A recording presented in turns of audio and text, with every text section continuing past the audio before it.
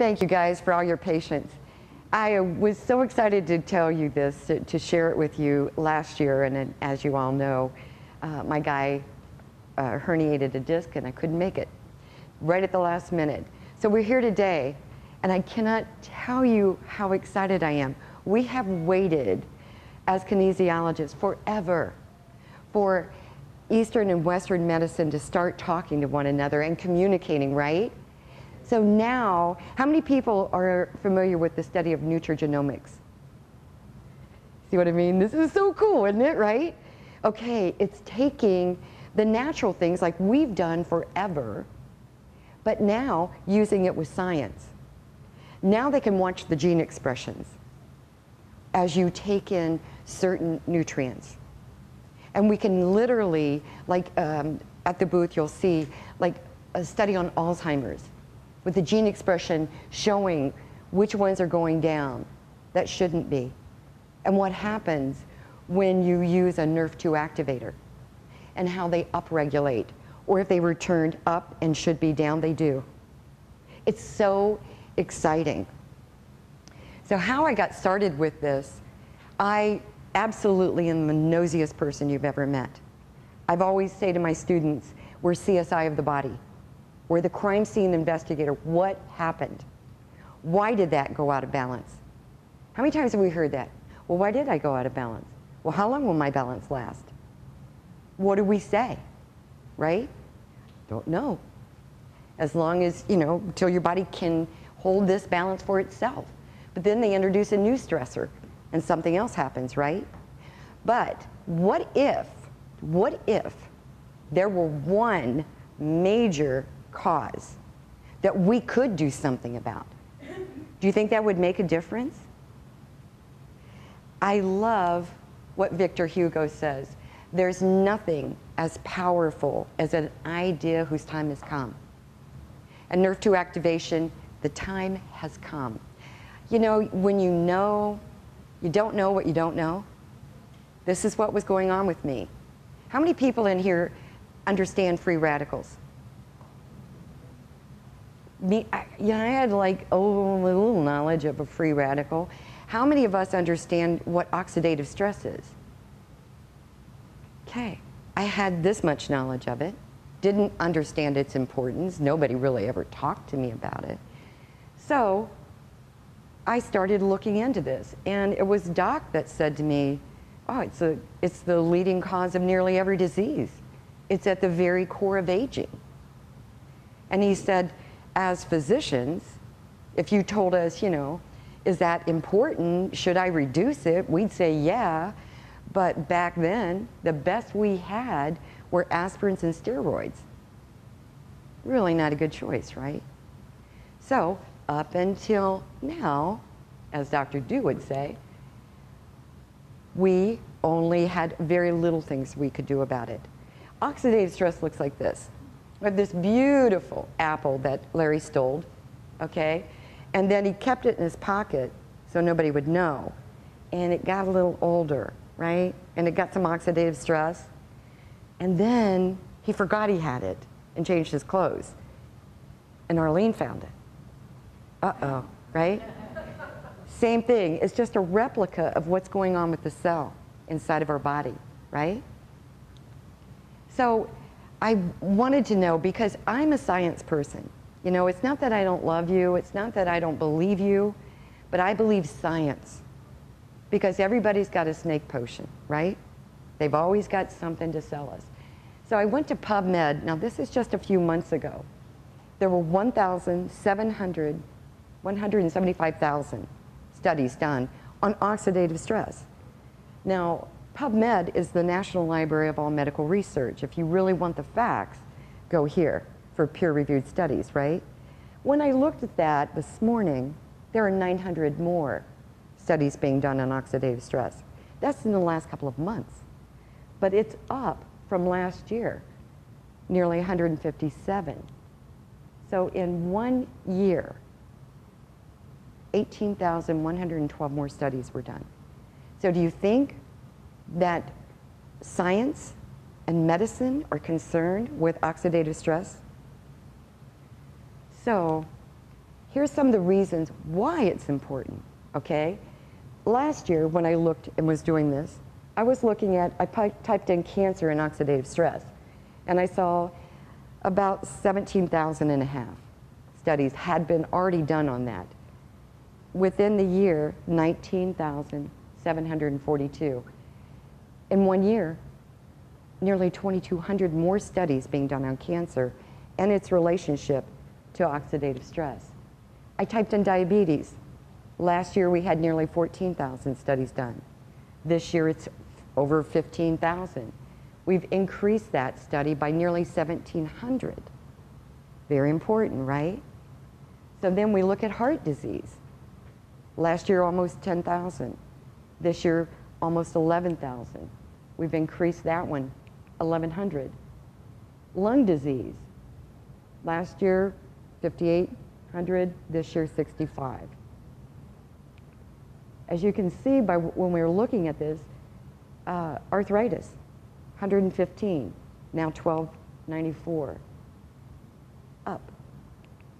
But the one that really got me, now this one really got me, was Alzheimer.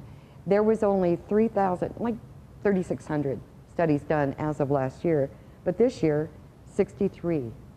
Over 6,300 studies done on Alzheimer. That many more studies, nearly 2,800 studies done on oxidative stress. So how does it happen? How do we get oxidative stress? How do we get that buildup of free radicals, right? It's breathing.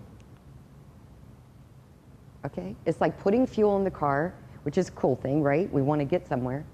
And then the next thing we know, we've got the exhaust, which in our is similar to our free radical oxidative stress. It's eating, even if it's good, even if it's organic, right? It still has to have the act of metabolizing. It's stress. None of us here know that word, right? Mental or emotional stress. It's pesticides, insecticides, growth hormones, medications, pollution, electrical magnetic frequencies. This is a big one for me. I love the sun. I've never made a friend with sunscreen. I'd like to, but it doesn't happen. It's genetics. How were you born? What was your DNA like? Over-exercise. Can you believe that? I have a friend that runs the Marine Marathon, 50 miles. Her husband hates it because she's sick for 2 weeks afterwards. Yeah. You talk about an accumulation of free radicals when you run like that. Currently, a healthy body makes over 30 sextillion. That's a bunch of zeros, isn't it? And an average healthy body. Now, if you're doing bad things, not like any of us had a drink last night, right? No. Or smoking, not eating correctly, not eating often enough, that number will be greater. It's like the rusting of an engine, okay? Or it's like the steak that we forgot we bought and we left it too long in that refrigerator. Or, God forbid, you ever leave one in your trunk? That's worse. Now, so what we were doing holistically up until now was direct antioxidants. You guys know those, right? The vitamin E, the vitamin C, the ashi berries. That seemed to be okay. It was all we had, and it was working in the blood directly, one-to-one. But that's a war you can't fight when you're making 36 trillion. And you think, how can we make 36 trillion free radicals per day? How many cells are in your body? The jury's, there was like, you're right. The last study I saw, and they're not sure, like 37.5 trillion cells working every day, producing oxidative stress, right? When you're doing battle in the blood one-to-one, and then I don't know if any of you read Dr. Talbert's book, Deadly Antioxidants. They're now realizing that the direct antioxidants can work against us. So now what? Ta-da! Here's what we could do with the direct antioxidants. We could, you guys want to join me on this one tonight? We could have 87 glasses of wine. They won't know who we are, nor will we. We could eat 350 oranges. We could do 30 pounds of berries. Now, I could probably do this one, 15 pounds of chocolate. We could do 120 vitamin C tablets. We could do a half a pound of sprouts. You ever seen a half a pound? You know how light those things are, right? It just doesn't make sense, does it? So we got to figure a better way. So what is the better way? And it's nerve 2 activation. This is exciting. How would you like to turn on the survival enzymes and work in the DNA at a ratio of 1 to 1 million every single second? Do you think we might do battle better? So with that, I'm not a doctor, I don't play one on TV, but I brought one. How's that? Is that cool? My dear friend, Dr. Jean Delucia. Yay, Doc!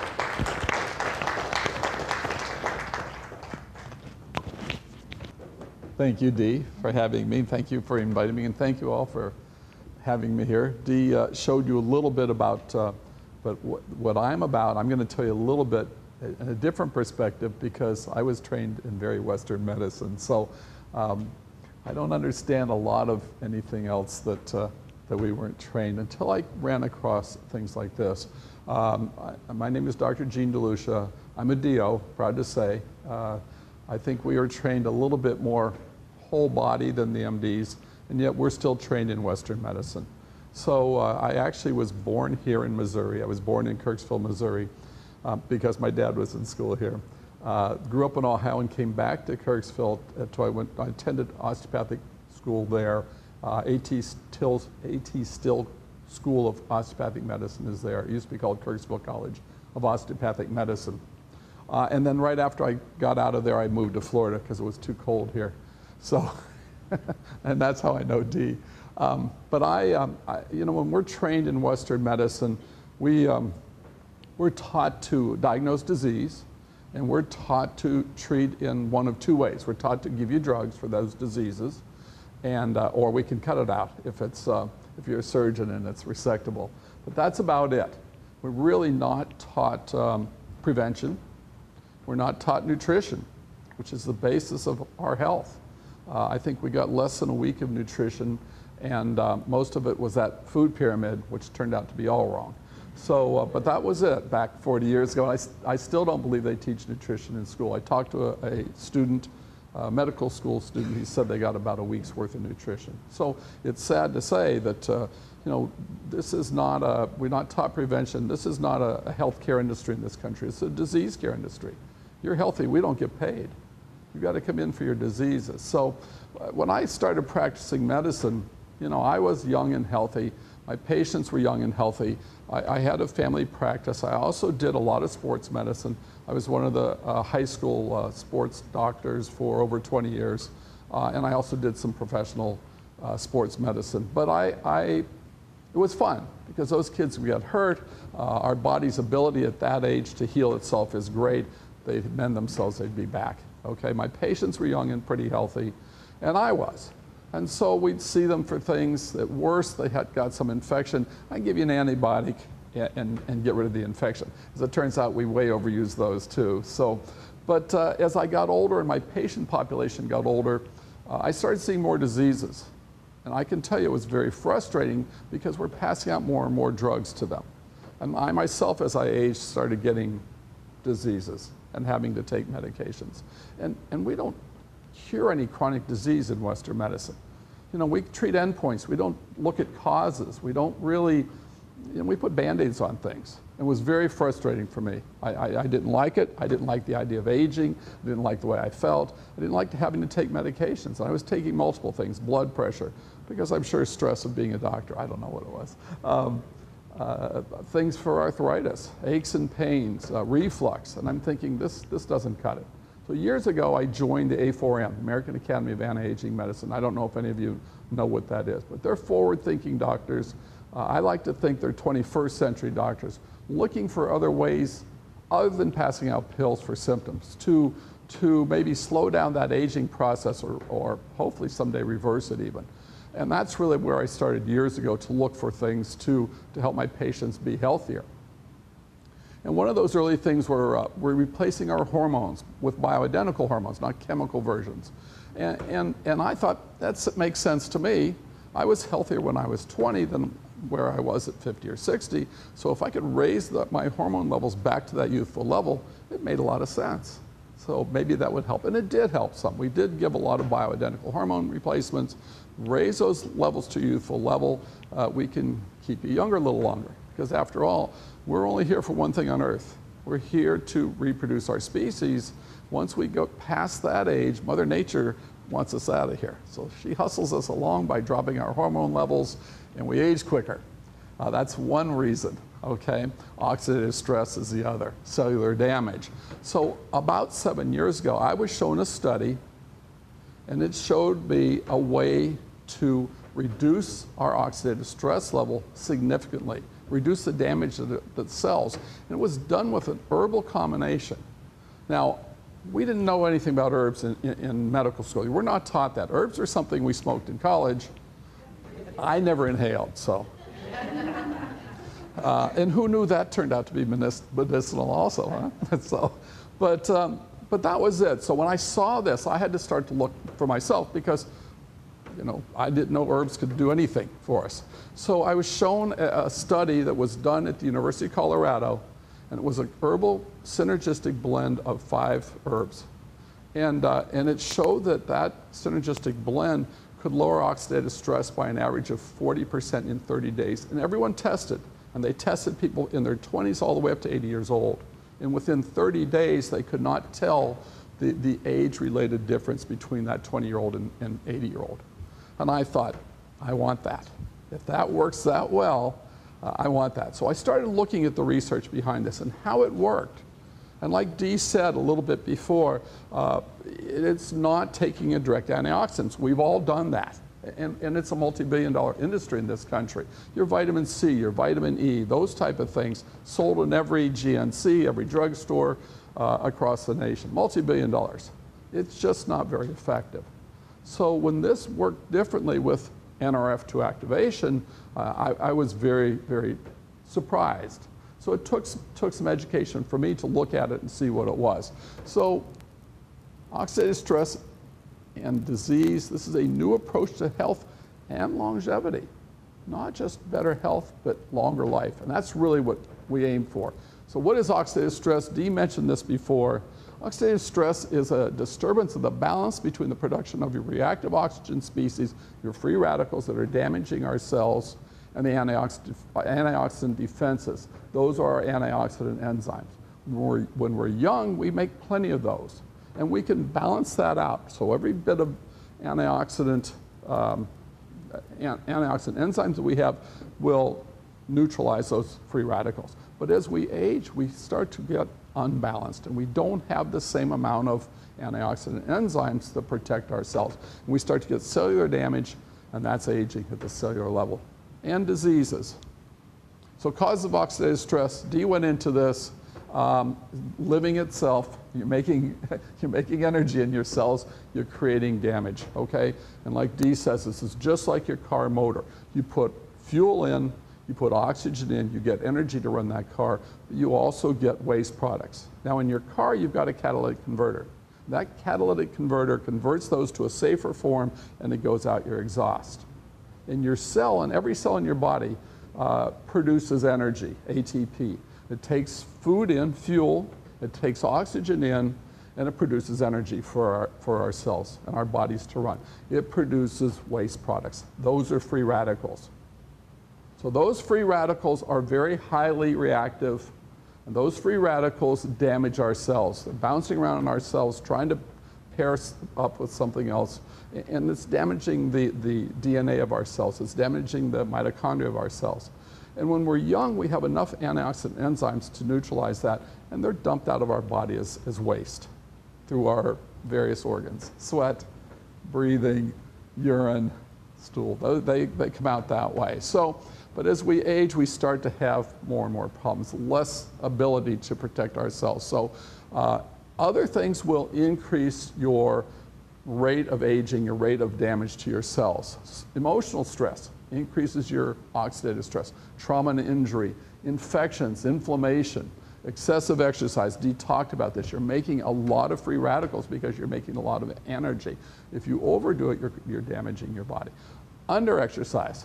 So there is a balance there. And if you do it right, you'll be very healthy. Smoking, probably one of our biggest oxidative stressors that we can do. Alcohol in excess. So that's another one.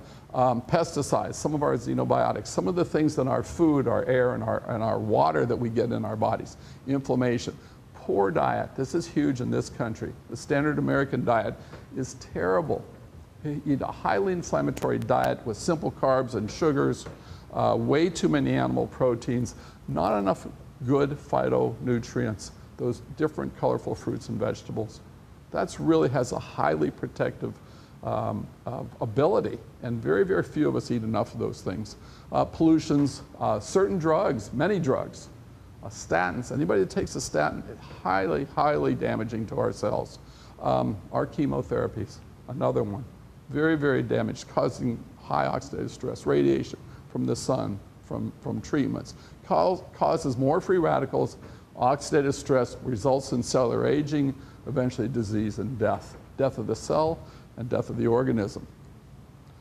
Here are some of the many diseases we see there. Now we've discovered over 200 diseases directly related to oxidative stress.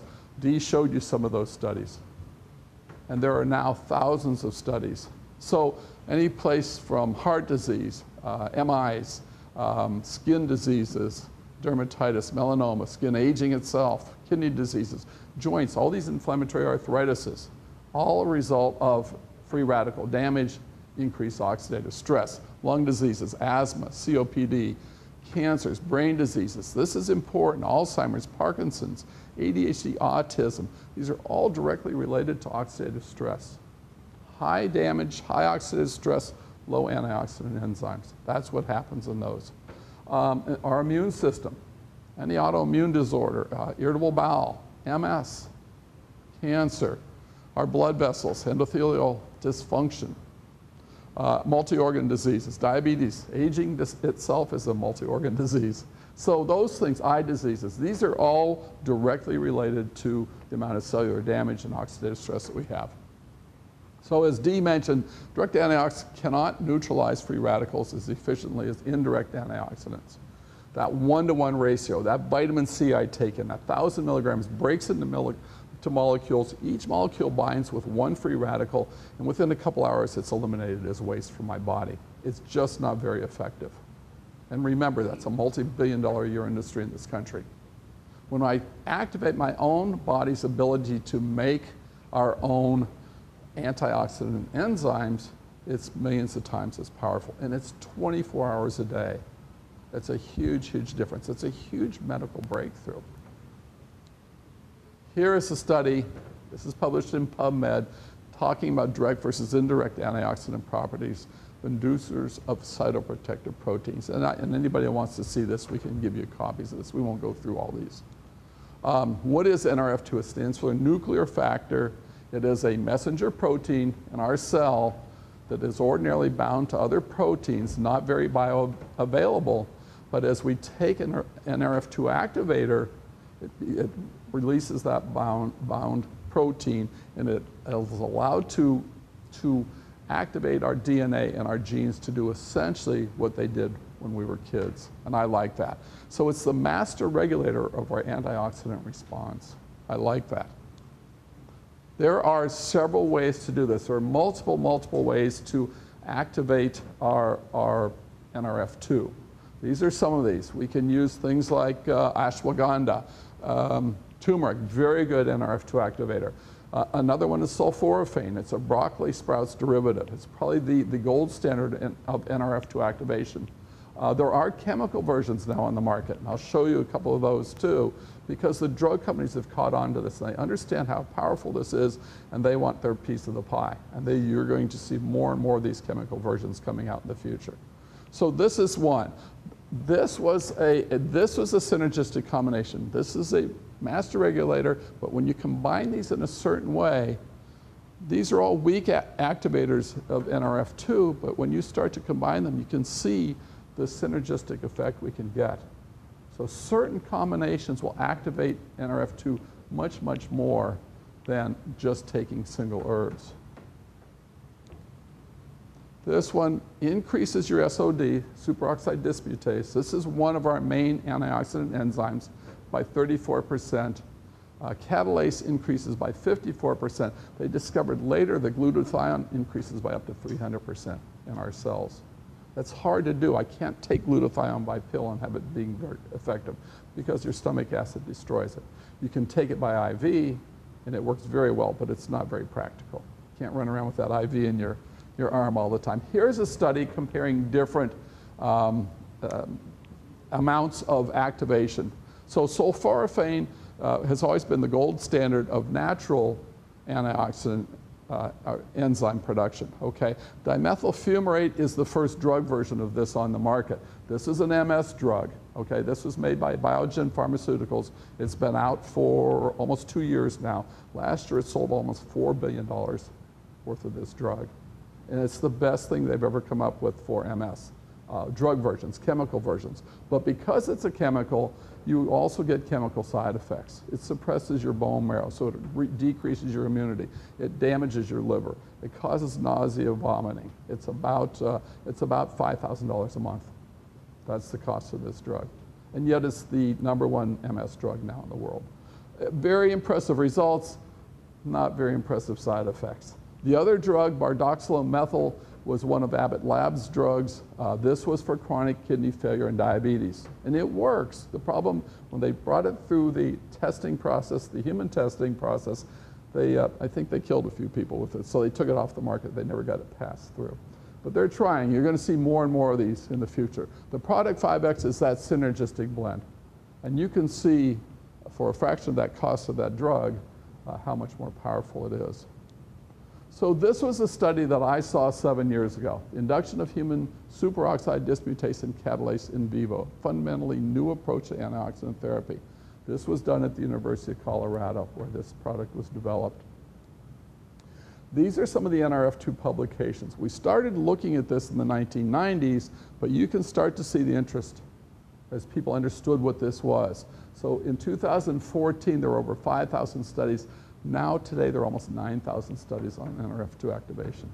It has become mainstream medicine. You're going to see the drug companies and the doctors eventually get it and use this. This is a study that might interest some of you. Overexpression of NRF2 protects cerebral cortical neurons from ethanol-induced apoptotic death. So, if you understand this, these studies illustrate the importance of NRF2-dependent maintenance of glutathione homeostasis in cerebral cortical neurons and the defense against oxidative stress and apoptotic death elicited by ETOH exposure. So if you're going to go out and drink tonight, take your NRF2 activator before you go. Protect your brain cells. That's what this study is showing you. This is a study I found interesting. NRF2, a guardian of health span and a gatekeeper of species longevity. Mounting evidence across an evolutionarily distant species.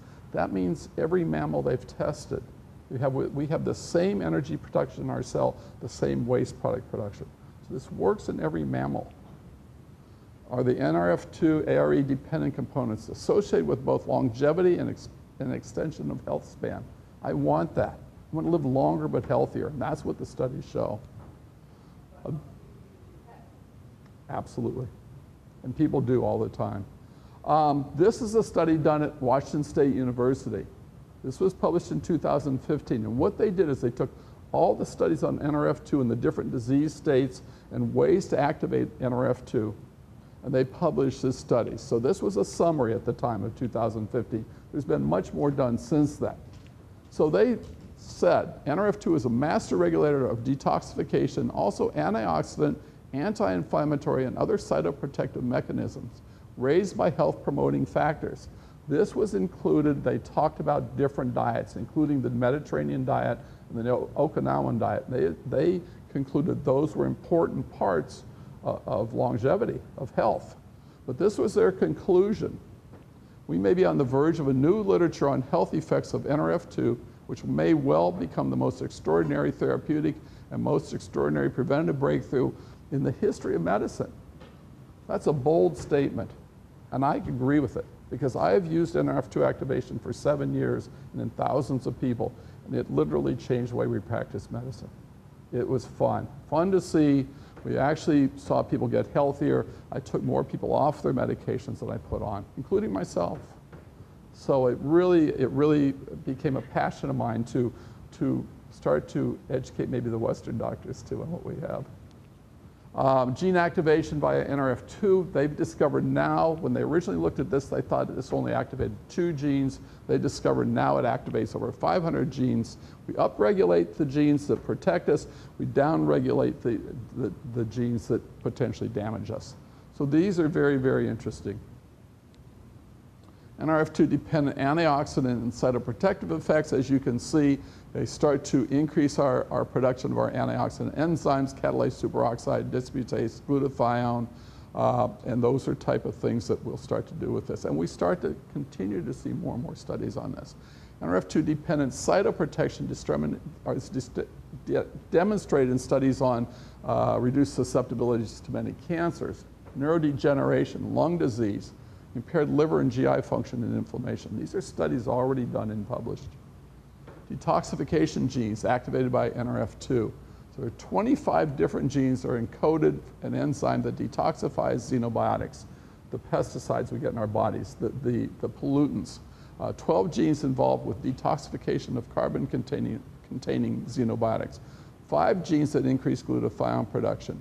MT1 and MT2 genes coding for metallothionein, involved with detoxification of heavy metals. NRF2 increasing glutathione also aids in heavy metal detoxification. NRF2 and detoxification is the primary responder to toxin. NRF2 upregulates expression of compounds and enzymes that promote efficient neutralization, conjugation, and elimination of toxins. Very important in today's modern society. Glutathione is dramatically increased with NRF2 activation. It's the single most important detoxification enzyme. It acts as an antioxidant. It regulates our nitric oxide cycle. It's involved in DNA repair, protein synthesis, enzyme activation. Every organ system is affected by glutathione. Very important, and we can upregulate this by up to 300%. Anti-inflammatory effects. Reduces the inflammatory response through many pathways. It suppresses multiple pro-inflammatory genes.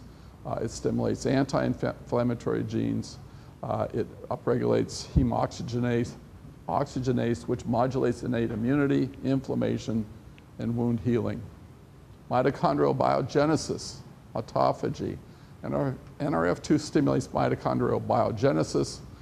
It helps to monitor the energy of our cells. We've also discovered now that it starts to help to repair that damaged mitochondria. So very, very important in neurodegenerative diseases. Antifibrotic effects. There are studies in the lung, liver, and kidney. Stimulated differentiation of fibroblasts. Much of the effect is due to anti-inflammatory effects of NRF2. Very important. Longevity. Long-lived species possess proteins resistant to unfolding, indicative of enhanced protein stability. NRF2 preserves proteasome function, which prevents unfolding and removes damaged proteins. Long-lived species have elevated NRF2 levels. So the more we can elevate our NRF2, the longer we can live. Neurodegeneration. So NRF2 is required for healing after traumatic brain injury, decreases neuronal cell death associated with Parkinson's disease and Alzheimer's disease. And I've seen this clinically. It's very, very impressive results. The astrocytes protects neighboring cells from reactive oxygen species, cytotoxic threats. The age-related decline in NRF2 is thought to be responsible for age-related cognitive decline in mice. NRF2 in the brain. We see studies that improve things like Parkinson's disease, Alzheimer's, ALS, traumatic brain injury, MS, and nerve cell protection. Other studies, a multi-organ protector, and I'm not going to go through each of these. The clinical potential of influencing NRF2 signaling in degenerative and immunological disorders. Clinical potential of influencing NRF2 signaling in degenerative and immunological disorders has been shown to play an important role in mouse models of neurodegenerative diseases such as Parkinson's and Huntington's disease. Also reported to be relevant to acute neurological disorders such as stroke. Oxidative stress plays an important role in these neurodegenerative disorders, including the degeneration of dopaminergic neurons in Parkinson's disease. So very impressive. Up till now, we treat these diseases by symptoms, by Band-Aids. Now we can actually reverse some of these. Emerging roles in NRF2 and phase 2 antioxidant enzymes in neuroprotection. Another one, a valuable therapeutic target for treatment of neurodegenerative diseases. Regulation in brain health and disease, implications of cerebral inflammation. Here's another one on Parkinson's disease. Here's one on mitochondrial dysfunction in Parkinson's disease. NRF2 neuroprotection in Alzheimer's disease. NRF2 is dramatically reduced in the hippocampus.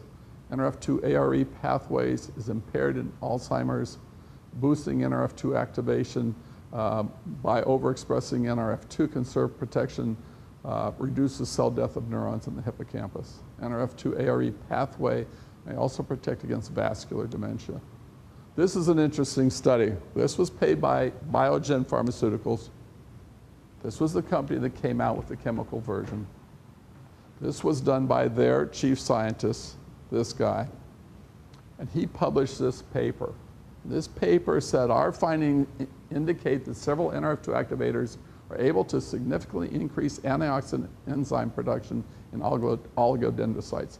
Interesting, our herbal product blend, a dietary supplement consisting of herbal ingredients, was the most potent inducer and therefore most suited therapeutically. Very interesting. That was their study paid for by them. So, NRF2, a guardian of health span and gatekeeper of species longevity. These are some of the diseases already studied.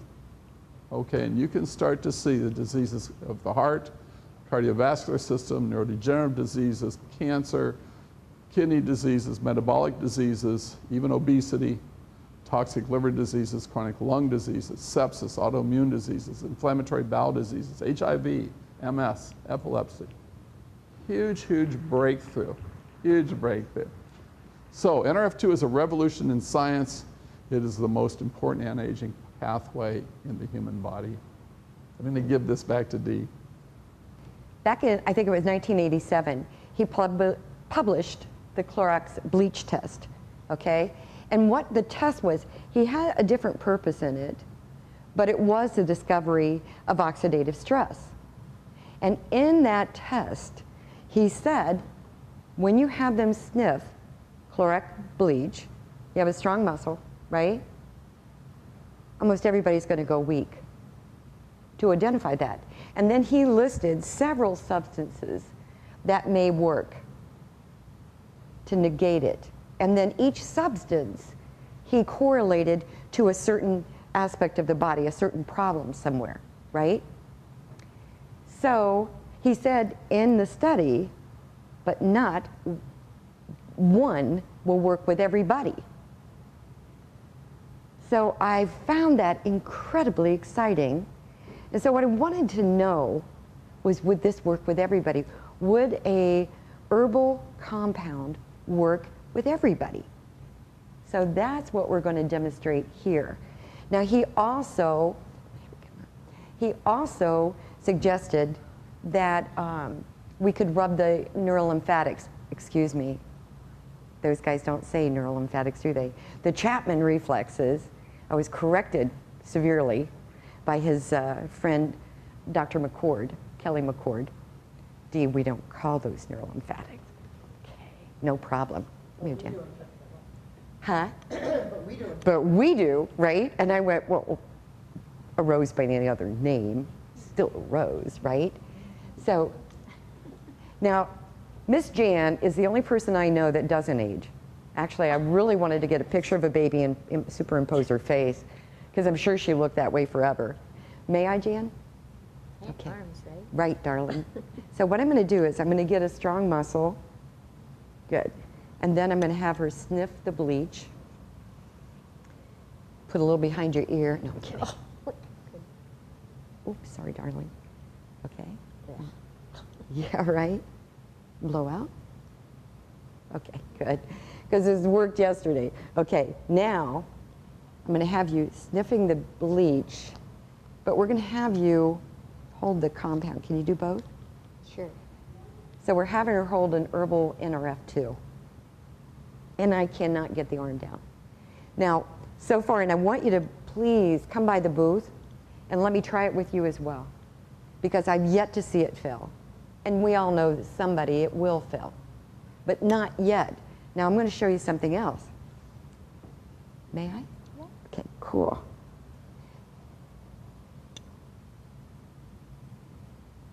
Lovely, huh? Now it freaked me out when this happened. But guess what I found out? The people that held strong when they sniffed the bleach without holding the compound were already taking an NRF2 activator. Right? I thought the test was wrong. So I was like, holy crap, what's going on, right? Here we find it.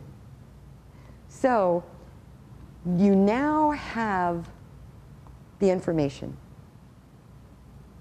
You may want to be like me and do your own studies. You may want to come by and look at some of the studies, the full peer-reviewed studies, and some of them are 32 pages, like the American Heart Association, like Virginia Commonwealth, like Ohio State, like LSU, like Harvard. They're fascinating if you're into that kind of thing. But nonetheless, as Dr. Thies said, you know, hopefully our goal here is to be the candle to light the way for others. And I pray to God that we did that today. So thank you for your patience, your time, and your love. I look forward to seeing you all, okay? Thank you.